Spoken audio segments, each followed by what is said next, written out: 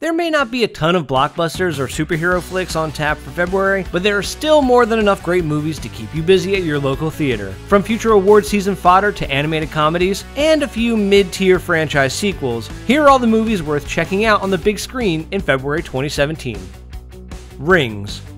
It's been about a decade since that wet weirdo climbed out of a TV and killed a bunch of people, and in the years since, that freaky VHS tape is looking to make the transition into the digital age. The long-awaited sequel Rings comes out on February 3rd and picks up about 13 years after the first film. It follows a woman and her boyfriend who get roped into the freaky drama of the horrific tape, and it also aims to deepen the mythology with a secret message hidden inside the tape that no one has found until now. The second it's over, the phone rings, and this voice says, 7 days. The film also features the tagline, "First you watch it, then you die." So, good luck with that. The Space Between Us.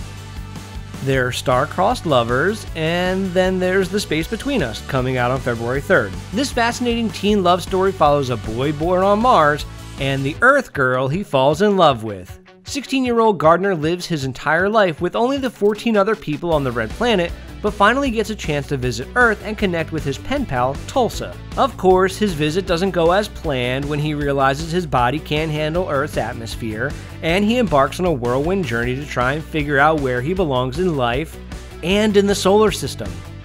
John Wick, Chapter 2.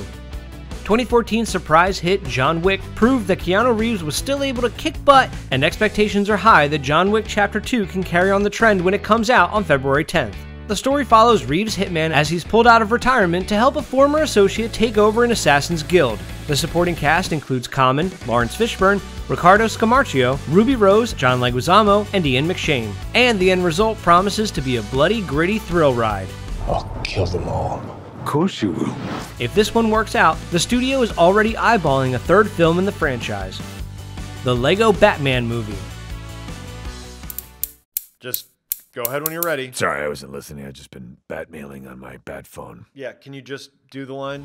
Will Arnett's version of The Dark Knight was a breakout performance in the Lego Movie, so Warner Brothers decided to spin him off into his own adventure. The early trailers have looked outrageously funny, and the family-friendly CGI tale promises to roll in a ton of players from across the Batman and DC universe to tell what could be one of the best Batman stories in years. If nothing else, it'll be unlike pretty much every other DC movie on the market. Superman is my greatest enemy. Superman's not a bad guy! Then I'd say that I don't currently have a bad guy. I am fighting a few different people. I like to fight around. If you're looking for a break from Zack Snyder's grim world, this should do it. Prepare for everything to be awesome again on February 10th. 50 Shades Darker.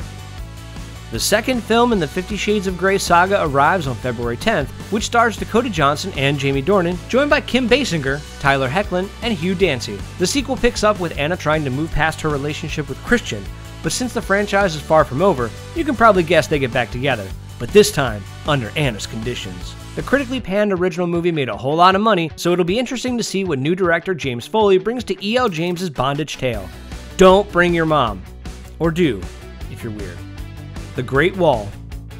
This fantasy action flick promises to be one of the biggest Chinese film productions in history, attracting A-list Hollywood talent including Matt Damon, Willem Dafoe, and Pedro Pascal. It's a period adventure about heroes fighting off giant monsters during the Song Dynasty, so historical accuracy doesn't really figure anywhere into this. Releasing on February 17th, early footage from this film looks like a white-knuckle thrill ride with a whole lot of monster-slaying action. Damon seems to be channeling his Jason Bourne persona a bit, but hey, who wouldn't want to see Jason Bourne slug it out with a giant monster?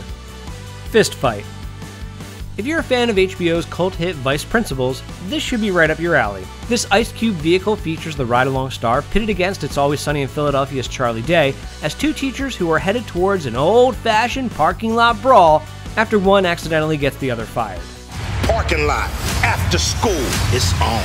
Day is hilarious in pretty much anything, and the early trailers look like he'll be an excellent foil to Ice Cube's style of humor. Cut class to see this one on February 17th.